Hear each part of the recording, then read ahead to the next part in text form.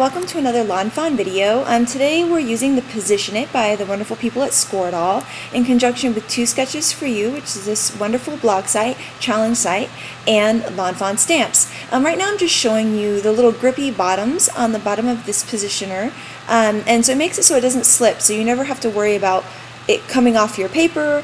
And then the other even additional thing you can use are these little pegs that fit into the holes there and keep that right angle there perfectly in place on your Position It grid mat, which I really love because it means that I don't have to worry about it moving all over the place. So I have my Position It all ready to go. So now I can start stamping.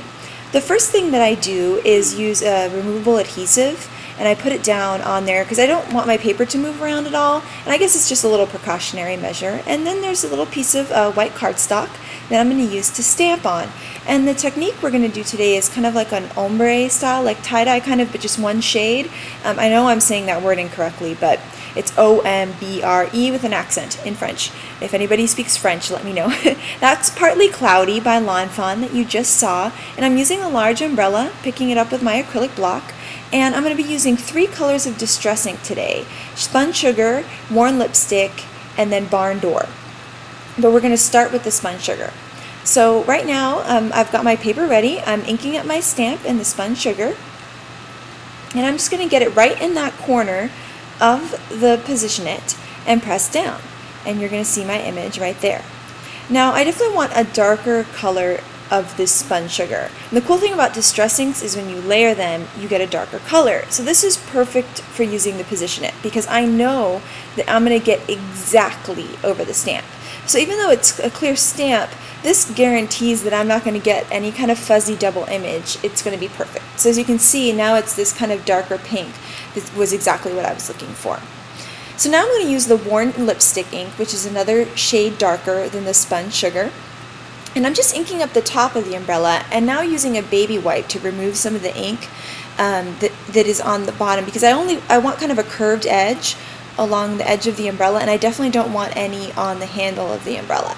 And you're going to see now when I stamp down using the Position It so that it's perfectly aligned, that I'm going to have this layer of darker pink above the light pink, which I think looks really cool. You could even just stop there.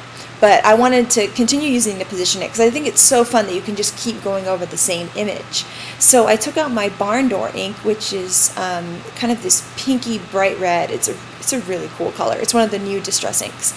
And I'm using my baby wipe again and wiping off even more this time.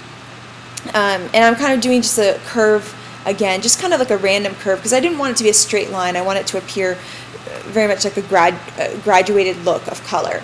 So gradiated, not graduated. Sorry about that. So here we go. I'm stamping again, Position It so it's perfectly aligned, and you're going to see that I have this really cool kind of tie-dyed funky umbrella that would have been really hard to do without the Position It tool. So here we go. Now you're going to see me trying to get it off with the removable adhesive. I don't know why I couldn't get my fingernails underneath it, but now you can see the umbrella as it actually get it in frame. There it is. And what a cool look that is. And it's something fun and new to try. So thank you so much to Position It, and make sure to head over to Two Sketches for You to see everybody's cards and their tutorials with the Position It. Thank you so much for watching.